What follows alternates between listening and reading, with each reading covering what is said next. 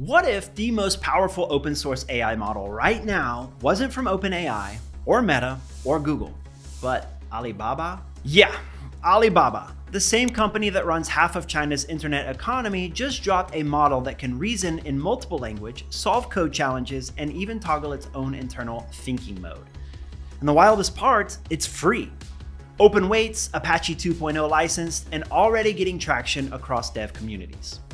Hey, I'm Zach, and this is Patchnotes. Today we're unpacking Qwen 3, what it is, how it works, and why it might be the smartest open model you're not using yet.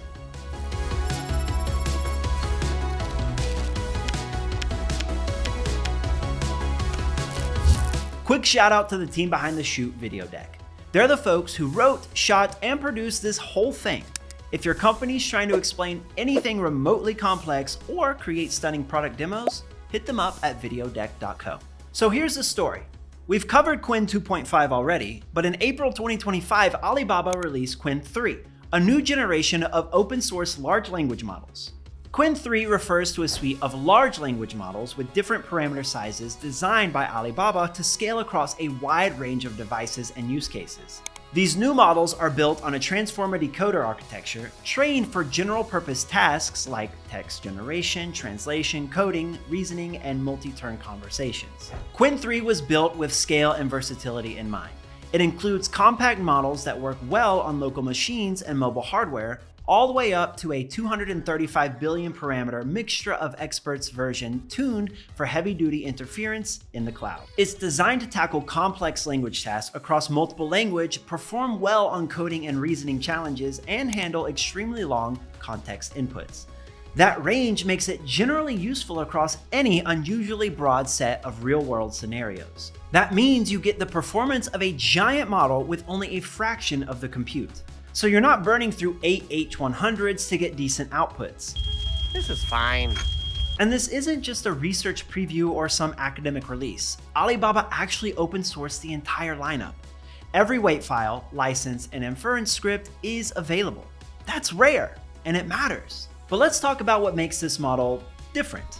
Qwen 3 has a feature called thinking mode. It's exactly what it sounds like. You can tell the model to stop, reason, and think before answering. Want a fast response? Use the non-thinking mode. Want a slower, smarter breakdown? Turn on thinking mode. The model will internally chain its thoughts, almost like writing out scratch work, before responding. It's a weirdly simple concept, but incredibly powerful. It makes Qwen 3 better at multi-step math, logic, problems, and structured reasoning. And as a dev, you can literally toggle this behavior with a flag in the API. It's not some hidden thing, it's built right in.